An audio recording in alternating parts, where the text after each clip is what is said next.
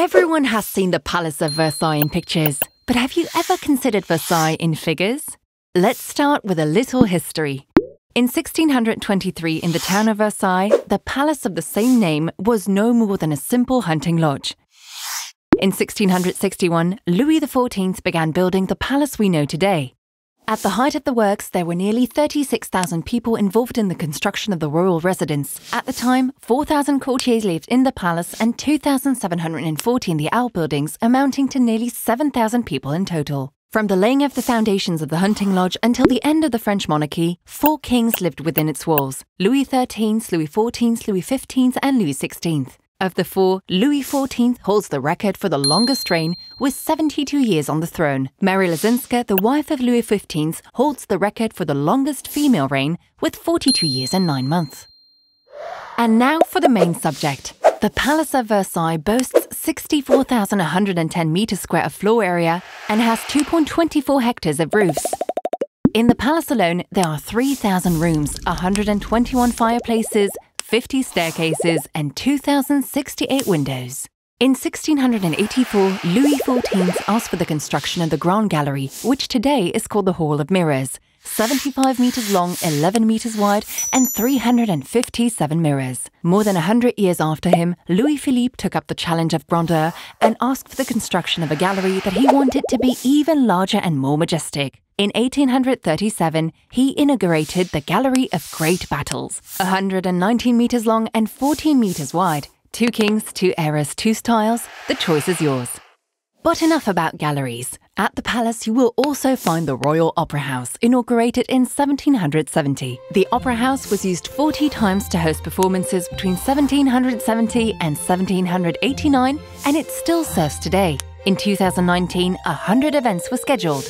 The opera is a staggering sight. In the 18th century, 500 candles were needed to light a single show. Considering 500 grams of wax cost the equivalent of a day's wages, you'd certainly think twice before neglecting to put out the lights.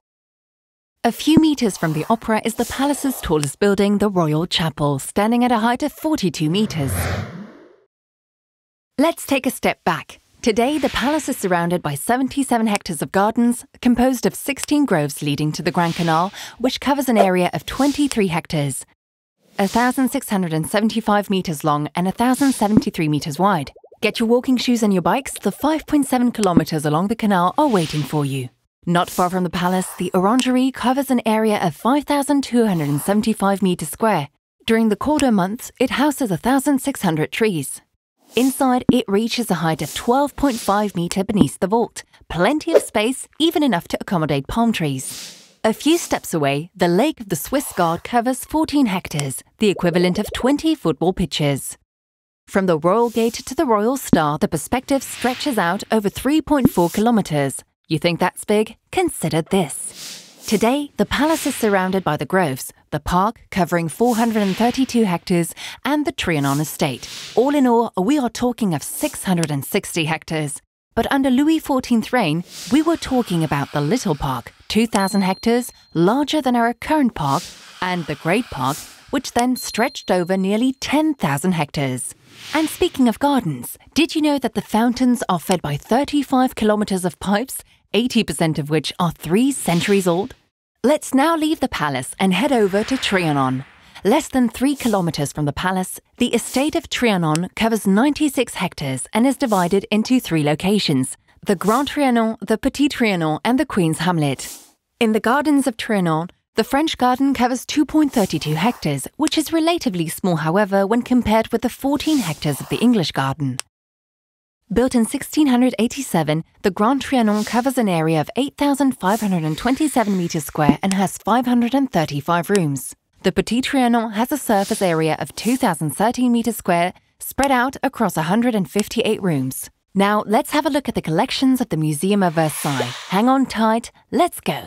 The collections of the Palace of Versailles contain 84,069 works.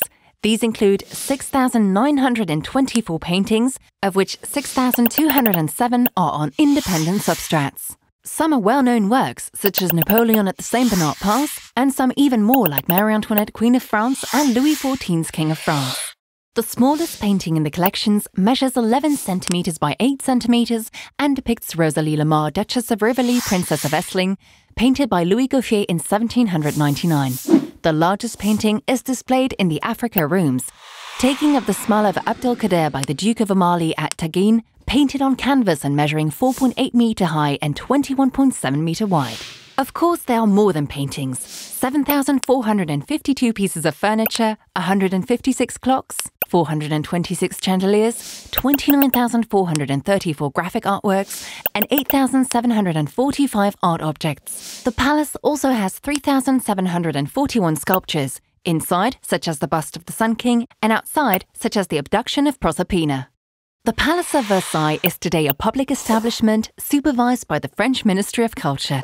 In 2018, 1,089 people worked at the palace, including 814 permanent staff. They include 15 curators, 60 gardeners, and 500 members of security staff. A little more than 8 million visitors passed through the palace gates in 2018. How about you?